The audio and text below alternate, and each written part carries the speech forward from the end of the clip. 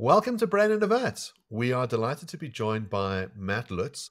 We've been hearing about Matt for many years because he's a close friend of Spencer Case, and this is really a companion episode to the one that we've released with Spencer regarding whether morality is real. And now we're going to hear the other side of the debate, why people are complete suckers for believing in the existence of morality. Matt, would you like to start with the thought experiment? Sure. I'll start with a thought experiment that I pose in the book. And the thought experiment is this. What if there were no categorical normativity? By which I mean, what if there were no such thing as to be doneness or to be pursuedness? What if there was nothing that you had to do, not because you wanted to do it, but nothing that you had to do just because, so to speak? If there was nothing that was to be done, what would you do? Would you sit on the couch and slump into an endless despair? Would you do nothing? I guess that's one possibility, but in a sense, if you chose to do nothing, you would still be choosing to do something, to slump down on the couch in despair. Some people are disabled in certain ways so that perhaps they have no rational control over their actions. But for non-disabled human agents, our actions are controlled by rational deliberation. And if you choose to do nothing, you would be choosing to do something.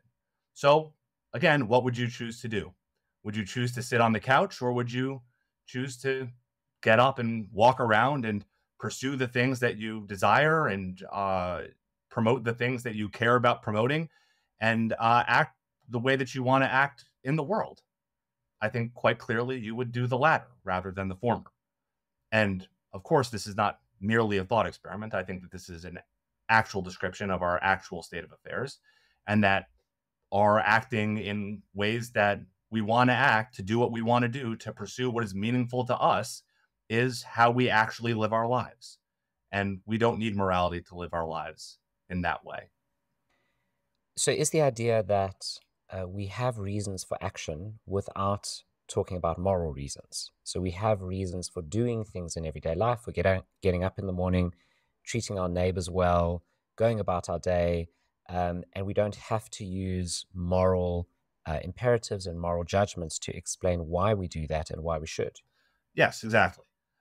So the view that I defend in the book is a version of what's known as a Humean theory of reasons, or a Humean theory of normativity, which says that all of reasons and rationality simply amounts to figuring out how to get what you want. Now, when I say it that way, it has a certain sort of egoistic cast to it, right? You're looking out for number one. You're just getting what you want, what is in your own egoistic interest. But that's really a misunderstanding of what the Humean theory amounts to. Because as Hume pointed out, a lot of what we want, a lot of what we care about is the happiness and well-being of others. And this is both a product of socialization and a product of our just sort of natural inclinations as social animals, right? Who live in societies, who have families and friends that we care deeply about. And when we act in accordance with our desires, when we act in a way to get what we want and to pursue what we care about, we'll ultimately end up acting in ways that have us pursuing the best interests of the people who matter to us, which I hope is many, many people. So it strikes me as odd that you would hope that. In other words, when you say, I wish that this thing would be the case, it might be because you have a peculiar set of desires where you want other people to prosper. But let's say you're Genghis Khan and you say, what I want is as much blood on my sword as is possible. I want to see people suffer and scream. I want to conquer as much territory as possible. I want to rape as many women as possible. Now, on a Humean line, it's very simple what you need to do. If you want those things, then you should be as bloodthirsty and vicious as possible. You should lop off as many heads as possible, and you should rape as many women as possible. And Genghis Khan hopes that to be the case. Now, you, I imagine, would not want that, but that's just your peculiar preference. It's like you like ice cream, I like chocolate sauce. Doesn't really matter. There's no objective answer to those questions, right? Yes and no. I like the idea of being a sword blood maximizer, right? That's one way to live one's life. But so in a sense, yeah, my caring about other people is a peculiar idiosyncratic desire to myself.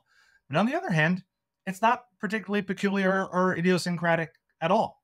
I care about other people in my life. Mark, so do you. So do Sure, both of yeah. you.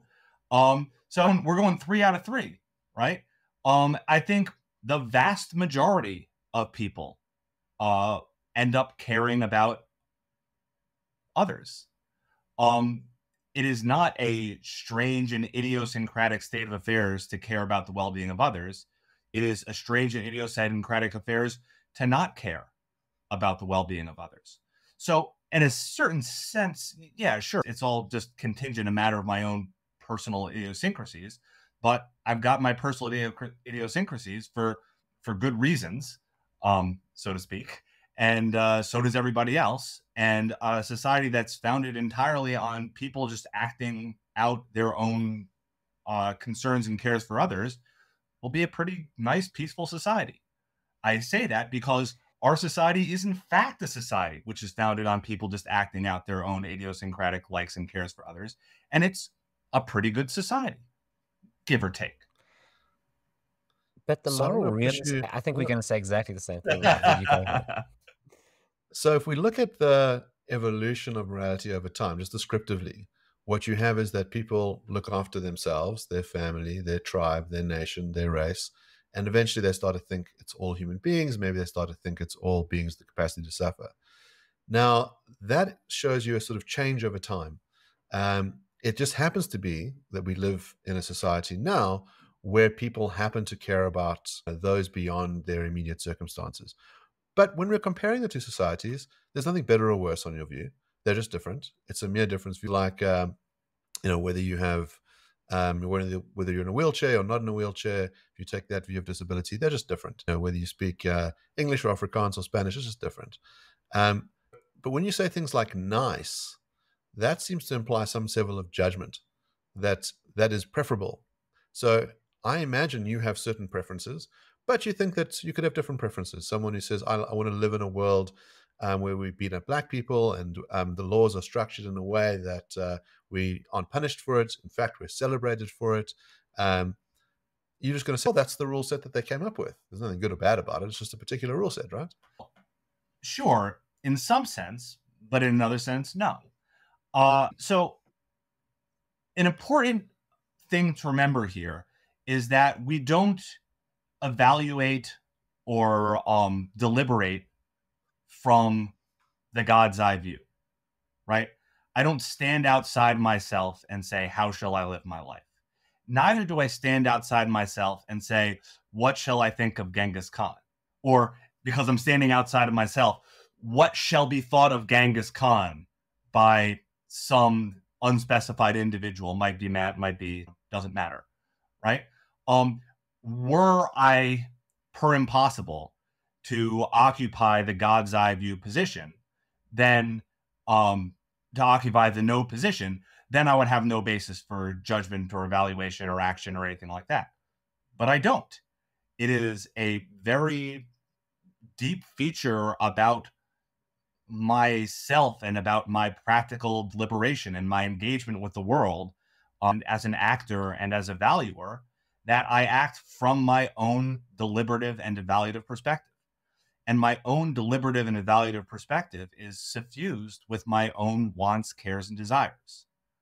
So, sure, if I were a non-person entity viewing myself from heaven, then there would be no basis for deciding one way or the other which sort of society would be better. But that's not how things work. I am me, and I have my own wants and cares and desires, and these are very deep facts about my own practical agency and about my own understanding of the world and my own situation within the world. So from a non-position, which I don't occupy and which no one could occupy, there's no basis for preferring one society to the other. But from my own position as an agent who cares about things, then I have every reason to prefer a certain sort of society. I have the best reason to prefer a certain sort of society, and really the only kind of reason that I could have. And the mistake that moral realists make, the fundamental mistake that moral realists make, is by taking their own perspective that they have and thinking that perspective would hold if somehow they were per impossible in the no position. That the perspective that they have, the values that they have, the things that they care about, have this property of to be cared aboutness, which would be recognized by anybody who is looking at it from a no position. But of course, that's ridiculous, right? The values that we perceive in the world are values that we put in the world, that we project into the world, to use a fairly common term in this literature, in virtue of the fact that we essentially, inescapably, see the world from our own deliberative and evaluative perspective. I find it very interesting that you call it the no position, because that makes it sound really weird. It right? does It sound makes really it sound weird. like it's very strange. Yeah. And it gives plausibility to this idea that we can't access it. There's another term for it, which we use all the time, which seems very accessible, which is just the objective facts, right? So we say, what are the objective features of the situation? And you're saying, oh, the objective features, if I understand correctly, if I understand your position correctly, you're saying the objective features of a situation are the features that you would see from the no position. You can't occupy that position. And I'll show you that those objective features are the features that they have. And you know what moral realists say all the time is things like, objectively, it is the case that it is wrong to mow down a field of school children with an AK-47. It's wrong to do that. Objectively, it's wrong to do that. And you're saying, well, you can't put yourself in a position to really know that. And I find that weird. I would love to know the reasoning that you could use to suggest that mowing down those children isn't wrong. You know what? It seems like no matter what my subjectivity is like, what my upbringing is like, what my intuitions are like, it's very hard for anyone to substantiate the position that mowing down those children is the right thing to do. Sure. So we're pivoting here slightly. I've been talking about metaphysics and practical rationality so far, broadly speaking.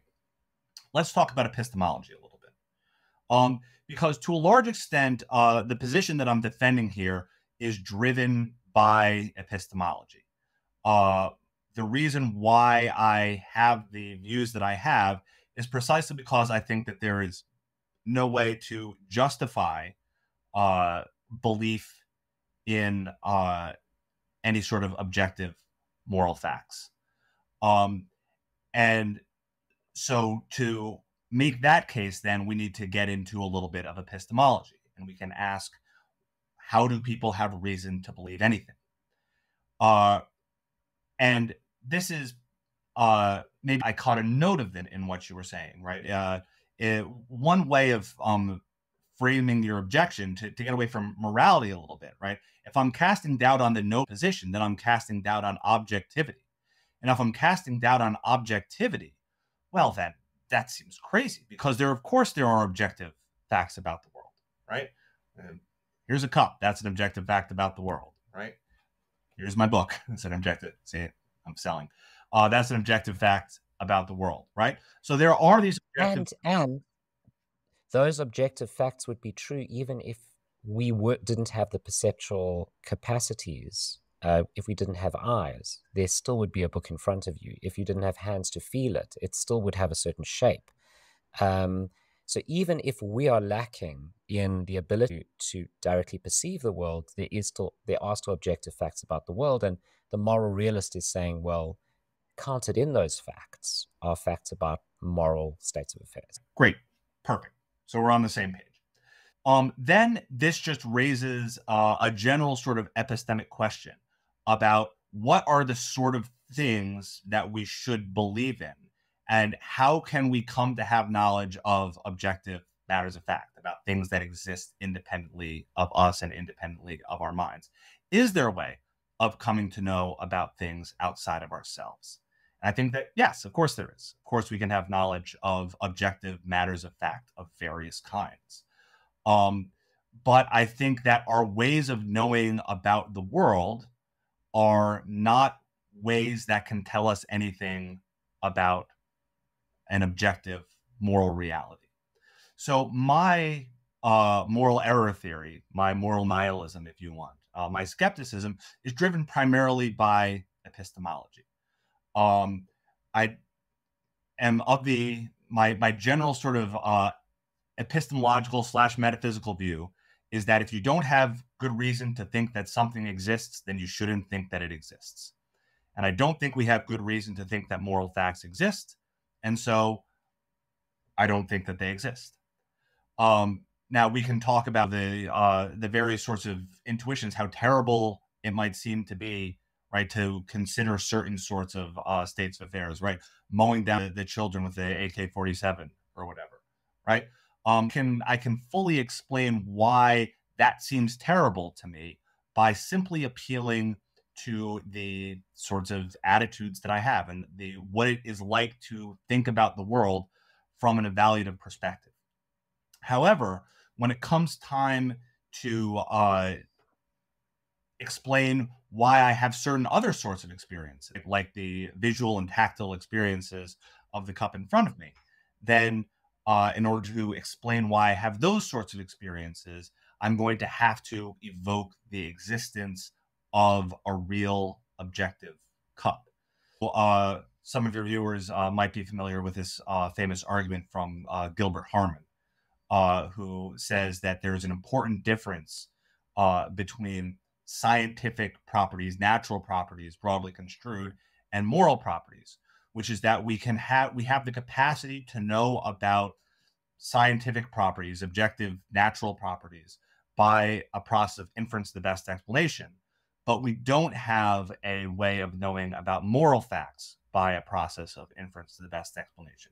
And that's the crucial disanalogy between the moral and the natural physical world of tables and chairs and coffee cups and brilliantly written books.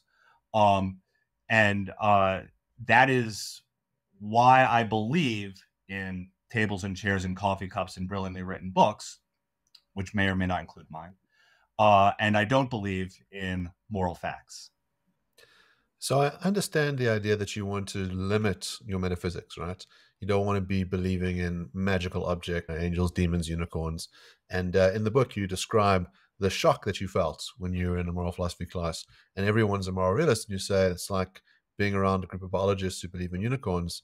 There's some magical thinking. I can't touch or taste this morality. I can't see it anywhere. It seems like you've just posited it. And you're saying if we remove the metaphysics, most people happen to have grown up in a society where they treat each other with some kind of respect. They're worried about being punished by the law. So you can just toss the metaphysics. Like there are many atheists who grew up believing that there was a God and God was going to shove a lightning bolt up your bum if you misbehaved, and then they stop believing in God, but they still behaved. Just toss off the illusions and you'll be fine.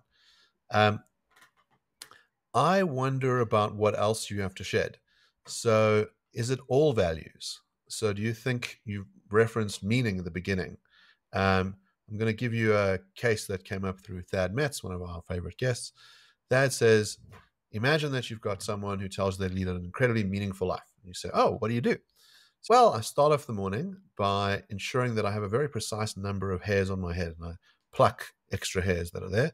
I then go to the driving licensing department, and I start at the back of the queue. And as soon as I get to the front, I go to the back, and I do that for a couple of hours every day. I chop blades of grass, then I eat my own shit, and then I rewatch episodes of Buffy the Vampire Slayer. And all of this, I think, is subjectively meaningful, and therefore is meaningful. Well, at least the last. And he said there must be. So he says that person just appears mistaken. It's true that they believe that stuff to be meaningful. Doesn't make so. That there's some objectively meaningful things in the world, and he thinks that's the pursuit of truth, beauty, and goodness. Now, I imagine that you can't make that move, that you can't say there are objectively meaningful things in the world, because we can't, you're going to reject the goodness outright. There's no such thing as moral facts. Truth, maybe you can say, okay, there are true things. I don't know if you can evaluate that and say that it's good or bad to believe in true stuff or not. You could just say, hypothetically, if you want to find out what's true, this is the method to get there. But if you don't want to find out what's true, then you use a different method. And then on beauty, I think you're going to say, well, it's not clear to me that things that are necessarily more beautiful or ugly than others. That's just a matter of personal preference. And so I think you're going to have to say meaning can't exist in any objective sense as well. Would it be right? Meaning is a strange term. When people talk about living a meaningful life, I'll indulge in that way of talking every now and again. But I've always felt a little bit uncertain about what people are even talking about when they talk about the meaningful life, right? I've always been partial to the old philosopher joke. If you want to know the meaning of the word life, you look in the dictionary. That's the only sense in which you can talk about the meaning of life, right? When people talk about having a meaningful life, the best sense I can make of that is a life that you are happy with, or that are comfortable with, that provides you with a sense of satisfaction, which is deeper perhaps than the sort of passing pleasures that you get from watching Buffy the Vampire Slayer. And so I think what it takes to have a meaningful life in that sense then is for you to satisfy certain desires of yours, and I use desire in a very broad sense here, which are central to you in a certain sort of way. Hard for me to explain, but the sort of desires such that the satisfaction of those desires gives this deep, profound sense of contentment that we would associate with living a meaningful life. And it is, again, in some sense, purely a contingent matter. What sorts of desires I have that would result in that sort of feeling from having them be satisfied. So, imagine this strange individual, right, who gets that sort of not merely the sort of relief that you get when you scratch an itch, right? This sort of thing that you get from satisfying a compulsion by plucking the hairs on your head, right? Someone who feels the same sort of sense of contentment and joy that someone like you and I would get from having a meaningful relationship with a spouse, raising a family, things like that. That seems bizarre to me, right? I have a huge amount of difficulty imagining what it would like to be that kind of person. And that just shows that I'm not that kind of person, right? That sort of imaginative leap into that sort of phenomenology is very hard for me to do. I don't know what it's like to be that kind of person, just like I don't know what it's like to be a bat. But if such a person existed, seems bizarre, but if they did, then yeah, if they lived their life that way, that would make perfect sense for them from their deliberative perspective. Of course, when I'm evaluating them, and I can evaluate them because, again, evaluation is something that I do from my own personal perspective. Their way of living their life will seem bizarre to me because the desires that they are satisfying, if indeed they are satisfying desires like this, are so bizarre and so alien to my way of experiencing the world that I can't make sense of that. So I assume that other people have desires much like mine and will feel satisfaction under approximately the same conditions that I feel satisfaction. And so somebody who lives their life in a very different sort of way will seem to me to be making a mistake, because I'll presume that the same sorts of things will satisfy them as satisfy me. And so what they're doing is something just crazy. And I think it's plausible that somebody who actually lived their life like that would be doing something crazy, right? It might be impossible in human psychology for someone to be so constituted as to feel that sort of deep feeling of satisfaction they get by just circling the queue at the DMV all day long. But if such an individual were possible and they did live their life in that way, then from their perspective, they would be living a meaningful life. I would still continue to find their life bizarre because, again, I'm stuck in my own perspective and fundamentally incapable of understanding the satisfaction they get from living in their perspective. So I will perhaps inescapably see their actions as making some sort of mistake. But from the deliberative perspective of such a bizarrely constituted agent, I can't come up with a sense in which they, from their own perspective, would be making a mistake by their own lights.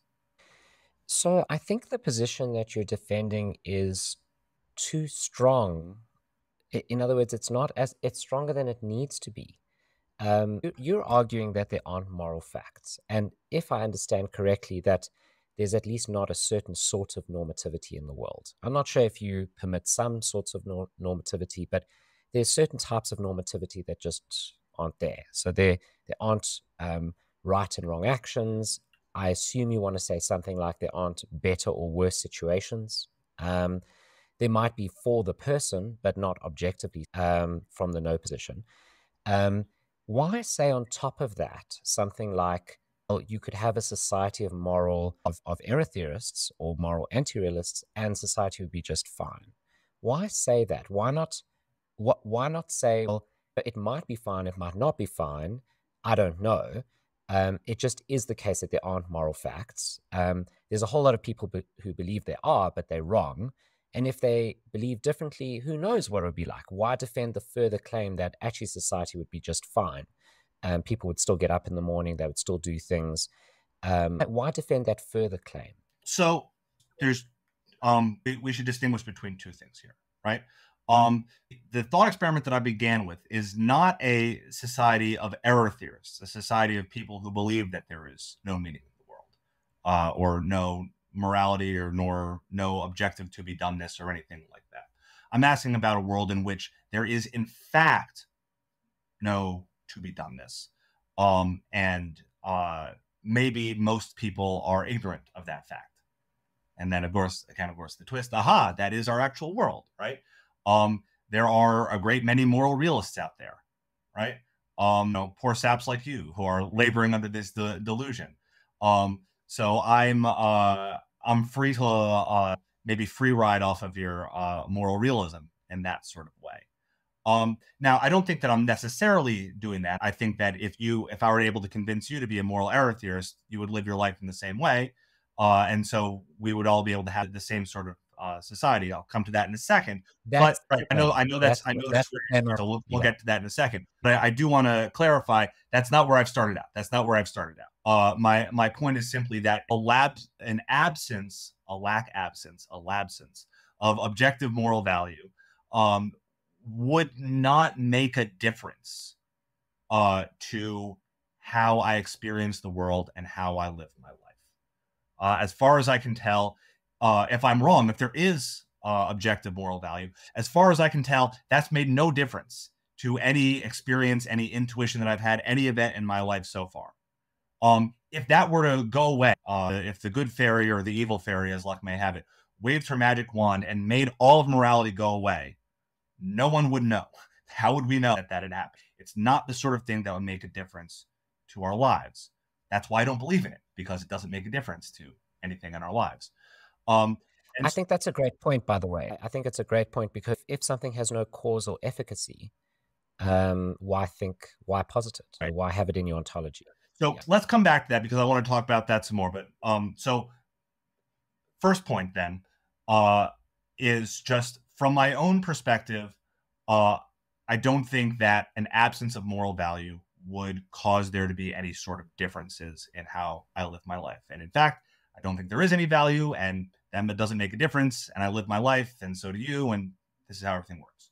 But now, okay, second scenario. What if we're living in a society of error theorists? What if we're living in a society of error theorists?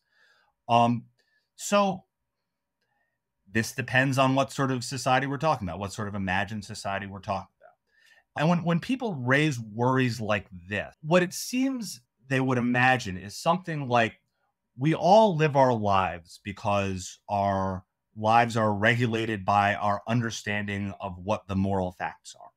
And then if we were to sacrifice our moral beliefs, give up on our moral beliefs, come to realize the truth that there's no objective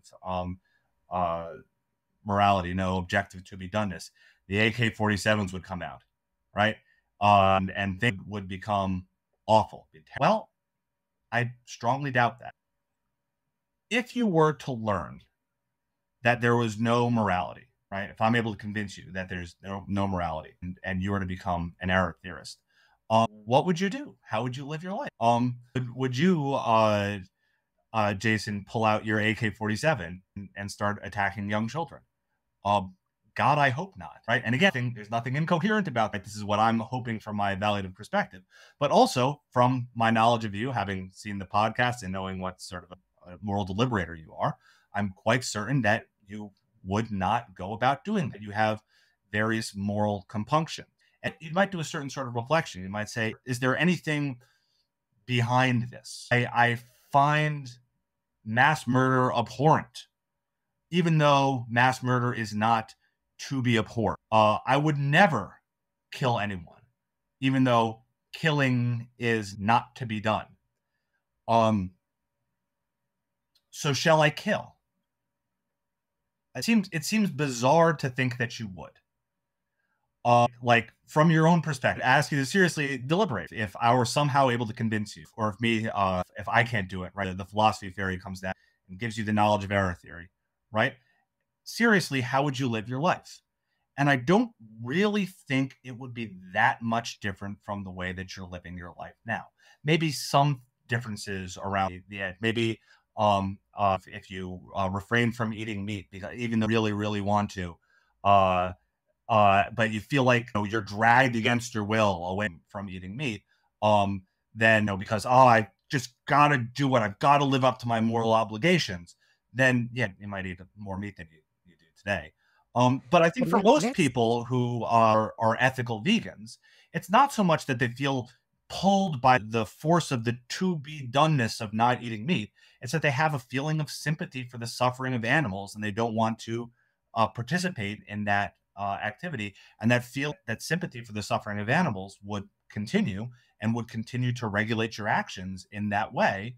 If you were to come to learn that there's no moral truth, right? You pick up the cheeseburger and you still, in your mind's eye, see the suffering cow there, and you still put it back down, even if there's nothing to be done about putting that burger back down, right? The thought of the suffering is intense and important enough to you that you wouldn't eat it. And that's for everyone. That's how we live our lives. And so if we were all to have the magic wand waved and get the knowledge of error theory put into our heads, sure, maybe there might be some differences around the edges. But I think mostly we would live our lives in accordance with what we care about and how we evaluate the world in a deep level from our own perspective. And that's just not going to change. I'm so glad that you brought up sympathy for other beings suffering, for animal suffering, because before, when you described what was wrong or how to explain what was wrong with mowing down the field of school children, you said, I can explain that by stating that goes contrary to my desires. I don't want to do that. That's what explains what's amiss there. But now you're saying what explains what's amiss in eating a cheeseburger is that I have sympathy for the suffering of others. And that's a reason not to eat the cheeseburger. Well, I've got news for you. As a utilitarian, that's exactly what I would say. The utilitarian says that I knew that the suffering of those involved is a reason not to perform the action, and they just call that morality. So let's distinguish here, right? There's the question of whether it is the suffering of others in itself, or whether it is my concern for the suffering of others, which grounds the reason not to eat the cheeseburger. And I would say that it is my concern for the suffering of others, which grounds my reason not to eat the cheeseburger. But as I was explaining, when I, going through the thoughts of the feeling of horror you might have when you pick up the cheeseburger and thinking about the poor cow, right? What it's like to care about something, the phenomenology of it is other presenting, right? So an example I give in the book is to think about like chocolate ice cream, right? If you think about chocolate ice cream seems delicious to you, right? Think about that ice cream cone, right? Non-dairy ice cream cone, if you prefer. Now, at a certain level, I hope most people are broadly subjectivist about taste. Maybe there are some objectivists about taste, but subjectivists about taste. You recognize that at some level, a chocolate ice cream cone is just something you like to eat, right? Chocolate ice cream cone does not have to-be-savoredness to it. in some way, right? The fact that a chocolate ice cream cone seems delicious to you when it's in front of you, that's a fact about you. But from your perspective, as somebody who likes an ice cream cone, when you see an ice cream cone, it seems delicious to you. Now let's do the same thing with concern for others. Do the interests of others, does the suffering of others have a to-be caredness about it to it? No. But if you are someone who cares about others, then when you think about the well-being of others, it just seems important to you in something like the way that when you just think about that chocolate ice cream cone, it seems delicious to you, right? When I think about my wife and my son, right? When I think about their happiness and their well-being, it immediately strikes me as being important to me. Now, if I'm deluded by that, right? If I'm taken in by the illusion, I might take that to be an indication that the well-being of my wife and son has a to be cared aboutness or a to be pursuedness for me. But really what's going on is I'm somebody who cares about my wife and son. And what it's like to be someone who cares about my wife and son is to experience their interest as being a certain way, as being meaningful and important to me. And of course, I don't just care about my wife and son. I care about my family and friends, other people and cows, right? So I care about a variety of things. And in caring about those things, thinking about those things, about the well-being of others, strikes me as being a certain way. And that it strikes me as being a certain way is the rational grounds for my taking their interest into consideration. But again, this is not a matter of their interest having a to be taken into consideration-ness built into them. That's just what it is like to be someone who cares, which fortunately we all are. So I want to press you a bit on this. Jason says you don't need to make this extra claim, which is that if everyone becomes an error theorist, nothing much will change. It's an entirely empirical claim. And as I say, we can go back in time when we had descriptively different moral accounts and people behaved pretty damn differently, right? People had slaves, people conquered, they raped, they killed, and now we don't do that stuff. So to make the claim that there's just no causal efficacy to people's moral beliefs just strikes me as false. It seems like one of the reasons why people were persuaded not to hold slaves wasn't just prudential. They started to believe other people matter. It wasn't just that they had a desire in themselves to feel sentiment towards others. They changed their minds.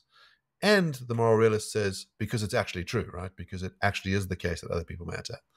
So I think when we're comparing the two different worlds, you obviously can't say one's better than the other, the world with slavery or the world without slavery, because better doesn't exist.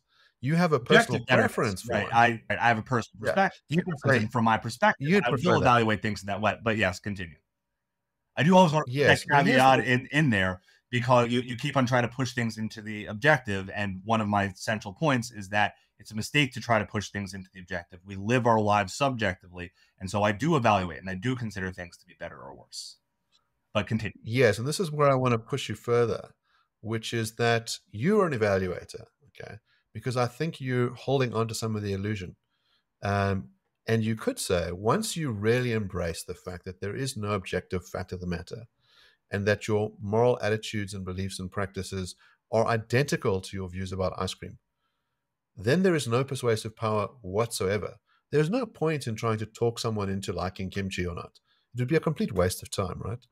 And so if it happens to be the case that over time, people really understand the full force of your arguments, and they go, look, there is nothing wrong with torturing a baby to death, having sex with it so that it dies. There's nothing wrong with that objectively. It's just a matter of taste. I like potatoes, you like potatoes. It doesn't matter at all. Once you create a culture of that, I imagine that over time, people's practices would change.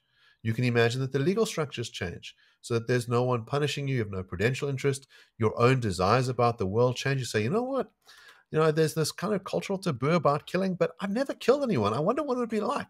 I'm someone who likes new experiences. I currently don't really have a taste for raping babies, but why not? Have at it. There's nothing wrong with it objectively. Why don't I just be a bit of an experimental guy? Like, I'll eat some kimchi, I'll rape a baby. It's all identical, right? On your view, it's the same.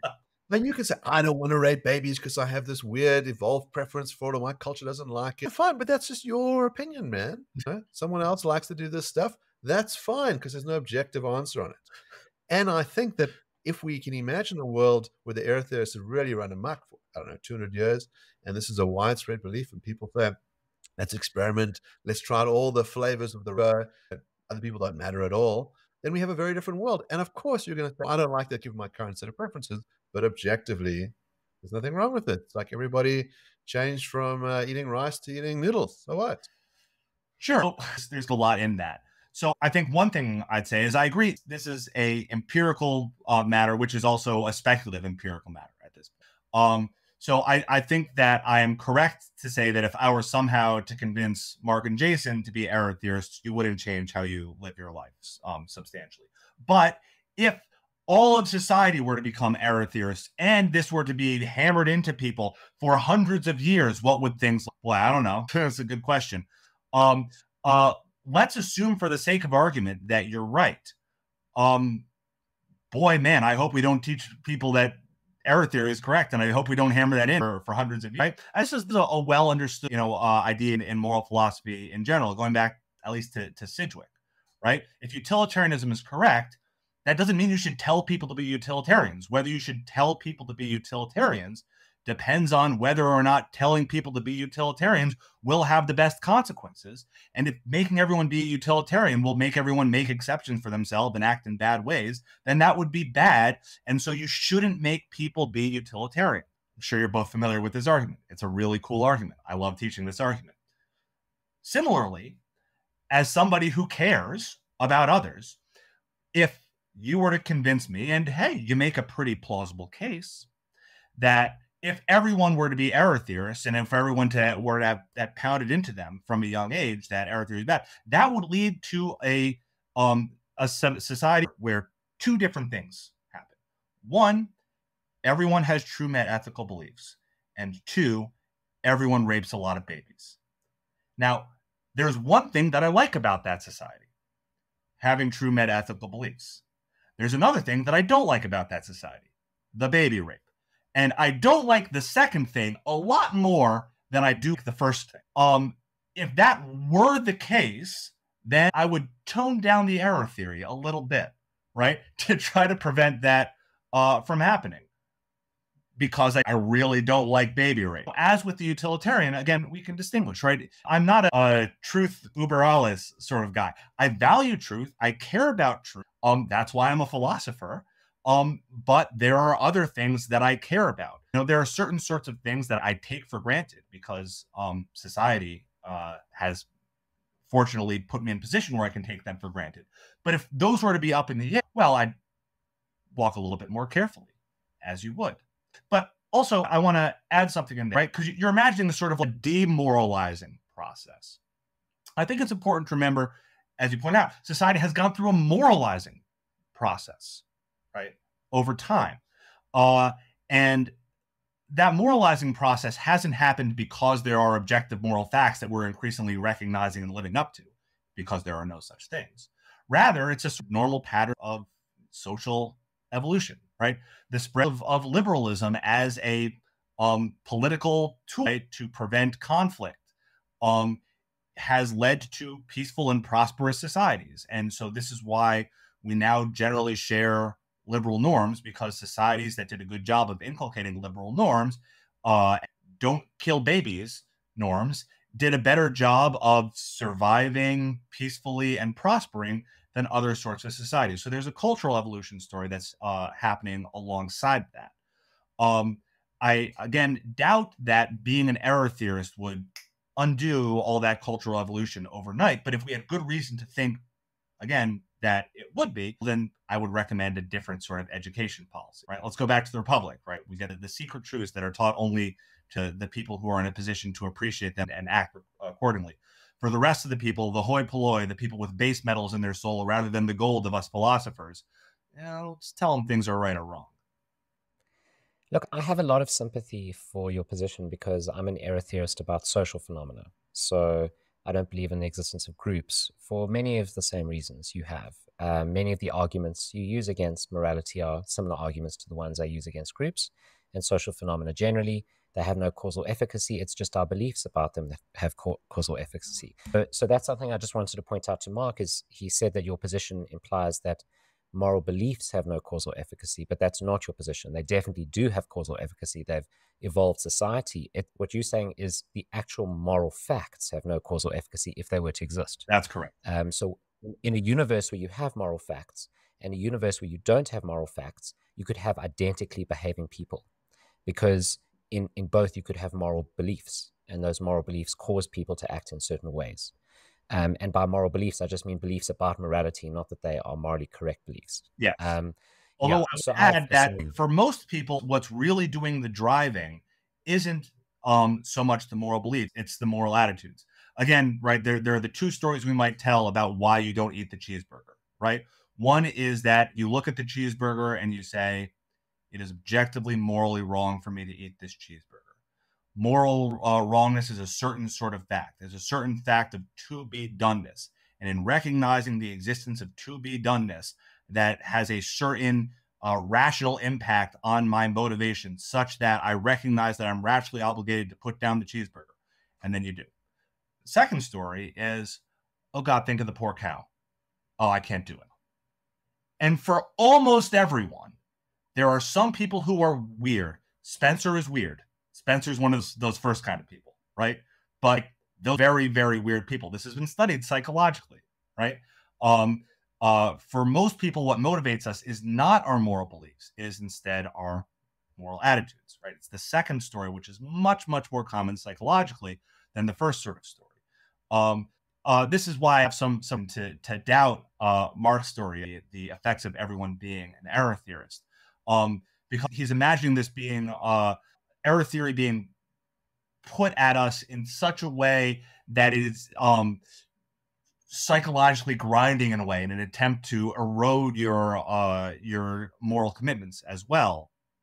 But these are really distinct cognitive phenomena, right? The sorts of things that horrify you and your cognitive judgments of this has a property of to be horrified aboutness. And you can get rid of the second one, and that's not going to touch the first one. And we're going to continue to operate on our feeling of horror.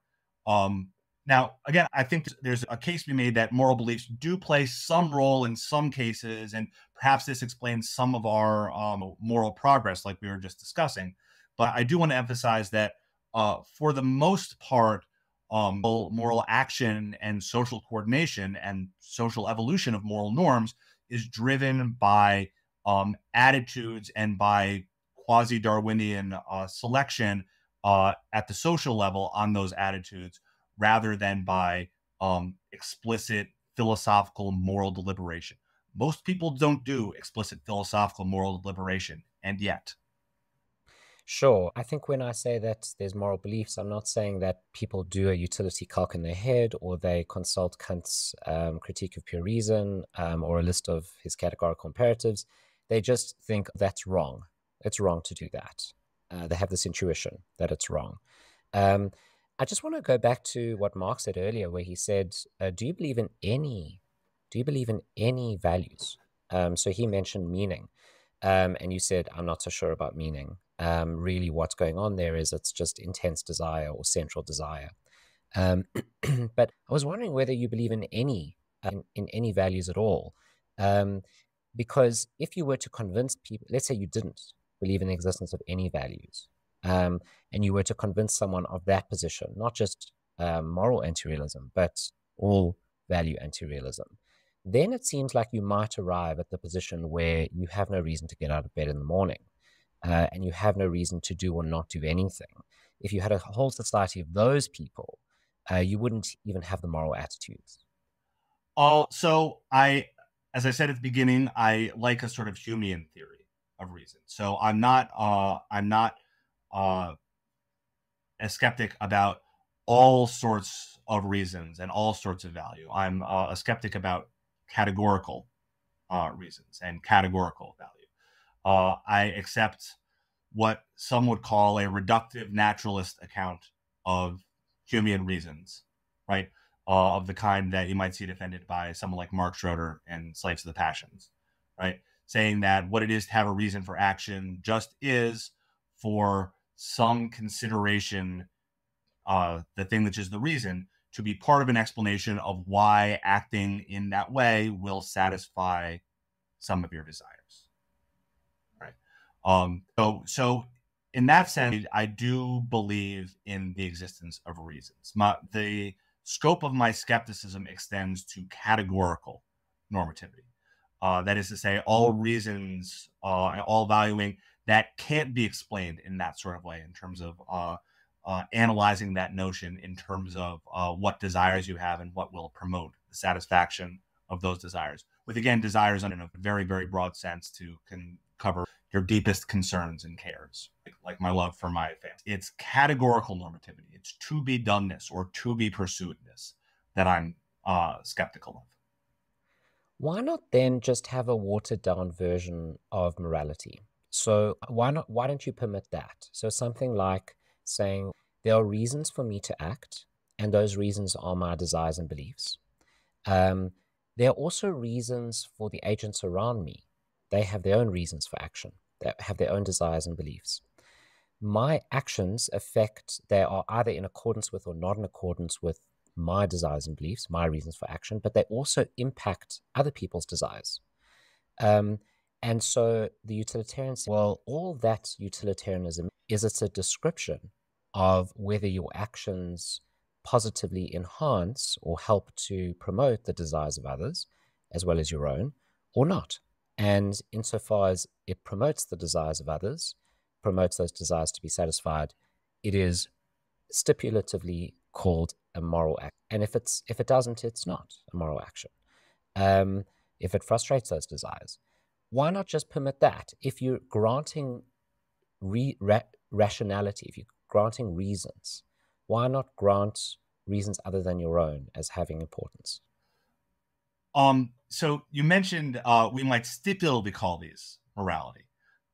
Yes, we might stipulatively call these morality, but I don't care what we would stipulatively call about morality. I care about what we actually call morality. There's a great line from C.L. Stevenson that I love, where he's like, we could define good as being pink with yellow trimmings, right? And just use the word good to mean pink with yellow trimmings. We could adopt that convention, but that would not be a convention we'd adopt that would remotely do justice to what sort of thing we're doing when we're talking about morality. It's a radically revisionary account, too radically revisionary. We can adopt whatever convention we want. But when I say there's no morality, what I'm not saying is that there is nothing that we might call morality. We could call anything morality. We could call being pink with yellow trimmings morally good if we wanted. What I care about is our actual concept of morality, and whether or not there's anything that answers to our actual concept of morality.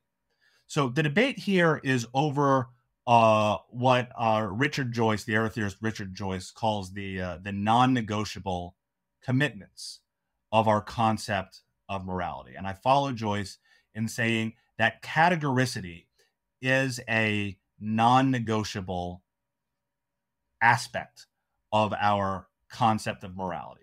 If we learned that there are things that we might call morality, because we might call anything morality if we wanted, the pink with yellow trimmings we might call morality. That's sure, there might be that we might call morality, but if there's nothing that has the feature of being categorically normative, then that's not what we're talking about when we're talking about morality. And so I think the clearest way to make Joyce's point is to think about what the sort of watered down morality that you're talking about, Jason, would look like, right? We're not talking about things that have a to be desiredness to them. What we're talking about is things that we do in fact care about. And can we use moral terms to talk about things that we do in fact care about? Who is the we here? Well, it's going to be socially relative, right? Different people in different societies are going to care about different sorts of things. So, okay, we could use the term morality to talk about what I individually care about, or perhaps what we as a society tend to care about and tend to tell each other to care about, are the norms that we socially reinforce. And we do study this. We do know what this is. This is what anthropologists do. This is what anthropologists study. They'll go into society and they'll study the norms and practices. They'll see what is praised and blamed, what is promoted, what is condemned, right? And they'll write down, in this group of people, they praise this and they blame this and do that and they do the other thing. Now, imagine you take an anthropologist and put it in contemporary Western society to describe contemporary Western norms, and they write the definitive book of here's what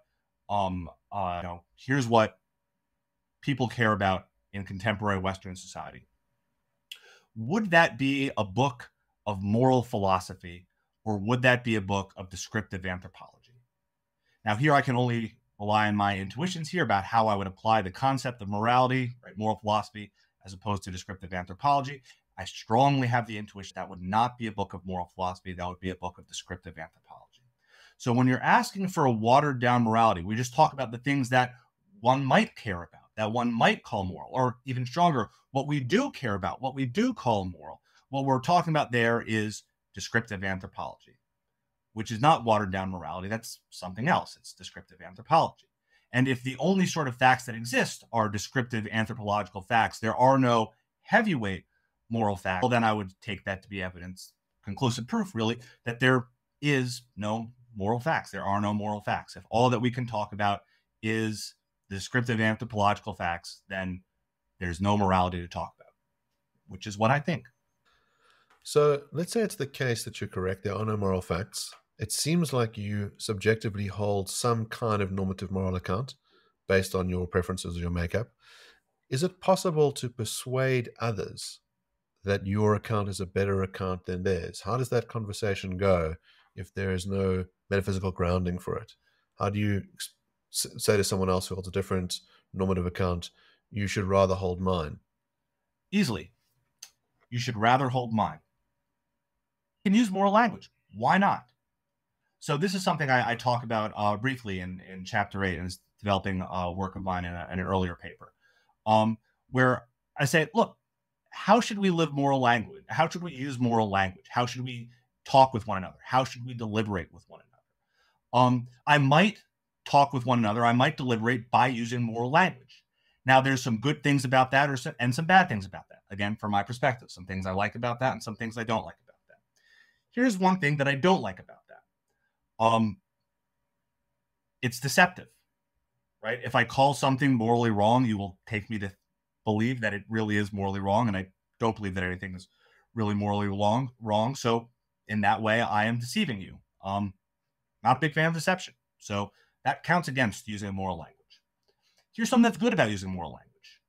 I might convince you, and I might want to convince you, right? And not perhaps for narrow manipulative sort of things, right? I'm confronting the sociopath with the AK-47, right? I'm encountering Genghis Khan, the sword blood maximizer, right? I find the way that they're living their lives abhorrent, and I'd like to talk them down. And perhaps I would stand a better chance of doing so if I used moral language to persuade them, rather than saying, I'd really prefer you wouldn't.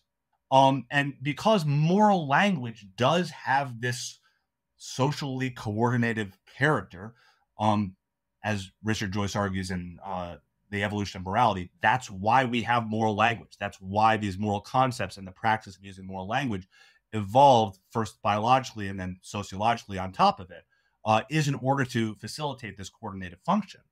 By using moral language, then I can tap into that to make effective my desires about how other people live their lives. Now, I also don't like being manipulative, right? Just like I don't being deceptive. So that counts against, and that's gonna balance out.